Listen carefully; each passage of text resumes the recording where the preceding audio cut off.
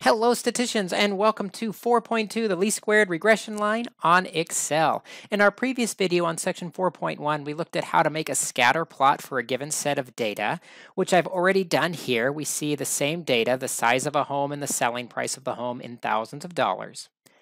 We also found out how to calculate the correlation coefficient to see how strong the relationship is between home price and home size.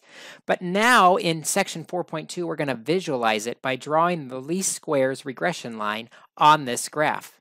It's really easy to draw the least squared regression line or the line of best fit on the graph. If I click the graph, a little plus sign shows up next to it. Click the plus, and we want to add a trend line. That trend line is going to be the line of best fit through the middle of those dots. And now I can use that line to estimate a certain home size, what the price should be of that house. But it helps to have the actual equation. To get the equation off of Excel, I just need to double click the trend line, and that's going to open a menu to format the trend line. Scroll down a bit, and near the bottom, you'll see a checkbox for Display Equation on Chart.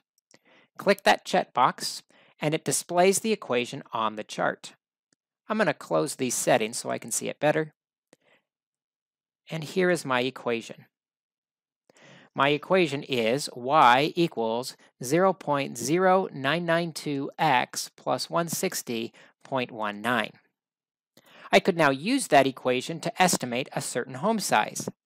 Let's say a home size is 2,800 square feet. So now the price would be equals to 0.0992 times the home size plus 160.19. We would estimate a 2,800 square foot house would sell for about $437,950. Hopefully this video was helpful to you in finding the line of best fit least squared regression line for a scatter plot.